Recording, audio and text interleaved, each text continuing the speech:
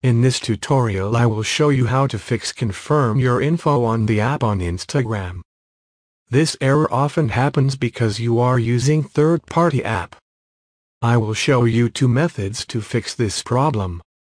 The first method is to try to complete selfie verification by following on-screen instructions. After you completed this, tap Submit. And we'll fix this problem. If this does not work, you need to use another phone and log in. Or log in to Instagram from your browser. If your Facebook account is linked to your Instagram, you need to turn on face recognition. If it is not linked, skip this step. Open Facebook. Tap on three lines on top right. Settings and Privacy. Settings.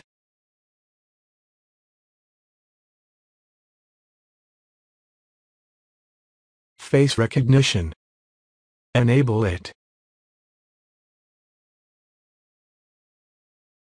Remember, if it is not linked, skip this step.